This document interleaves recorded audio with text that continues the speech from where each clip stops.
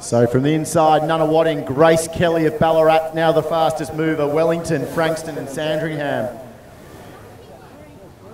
So Grace Kelly, our Victorian junior champion, flying through here. I think she's only an under 14 or 15 athlete, but she's making a big first leg here for under 16 Ballarat region. Great to see our country parts of Victoria represented. So Ballarat will change first, and it was a good change.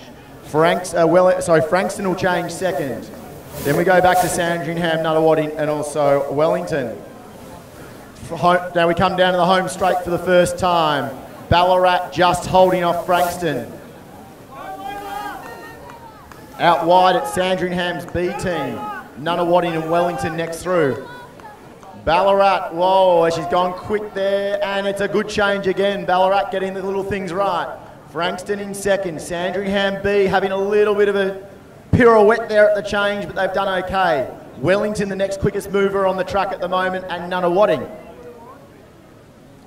So we've gone through 500 metres of this 1600. It's Ballarat putting 80 metres, trying to put out 80 metres into Frankston very quickly. Good battle in third there. That's Wellington and Sandringham B back to Nunawading.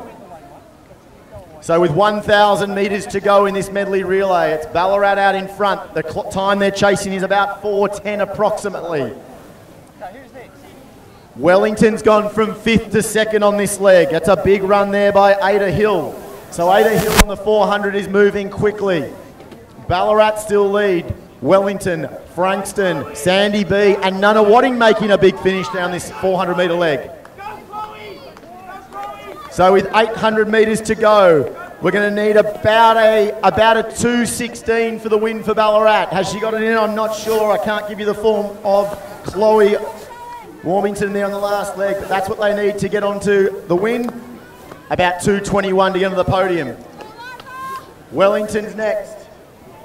Then it's Nunawading, Sandringham, Frankston. Wellington might be the one to watch here. I was worried about the Ballarat, could they run the time to get on the podium, but Wellington might be the one that actually takes them in this time final number 2. They are clearly the fastest mover, and it is Bianca Croucher there who's flying along for the Wellington colours. So we've got regional clubs leading the way here. Ballarat region, Wellington Athletics, then back to Nunawading, Sandringham B and Frankston. So with 500 to go, Ballarat now will be joined by Wellington. We'll give you a time update as they go through at the bell. I think it's going to be pretty tough to get on the podium from here. It's going to be a big last lap from Bianca Croucher to get there, but she is a chance. She's moving well. So Bianca Croucher goes through for Wellington at about 3:08. Ballarat's next. Then we go back to Nunawading, Sandy B and Frankston. Wellington's had a big last leg here, but can it be enough? The time we're watching is about 4:10, 4:15, remember, might get you a medal.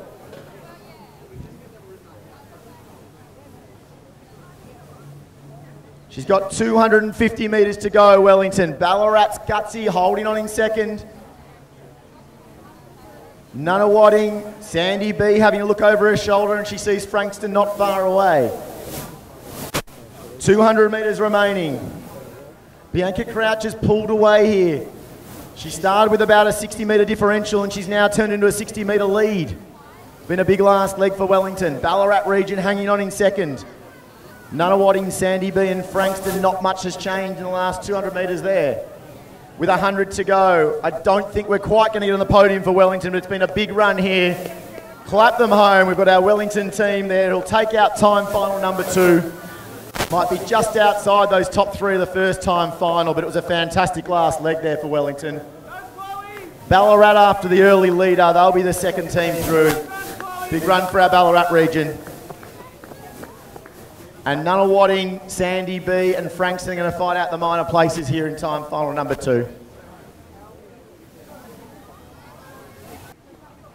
So Sandringham will just hold off the Nunawading will just hold off the Sandringham B team and Frankston.